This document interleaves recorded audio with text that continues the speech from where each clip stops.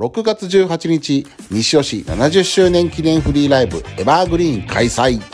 出演はピアノジャック、メガホーン、U-MIO、DJ トム、佐藤薫、和太鼓、BONGA。そしてプロレス、エバーグリーン賞争奪、4A マッチ開催。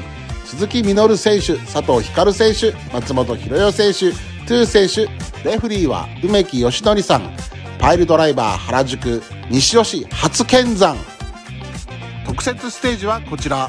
プロレスのリングをアートキャンバスと見立てたエバーグリーンステージ。アート、プロレス、音楽、様々なカルチャーが混じり合います。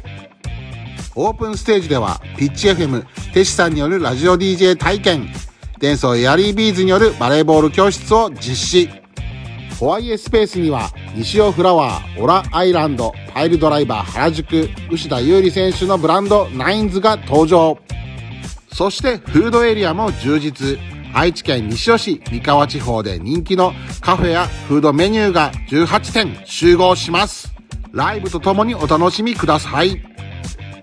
会場には無料駐車場を完備。数に限りがございますので、お早めにお越しいただくか、公共交通機関をご利用ください。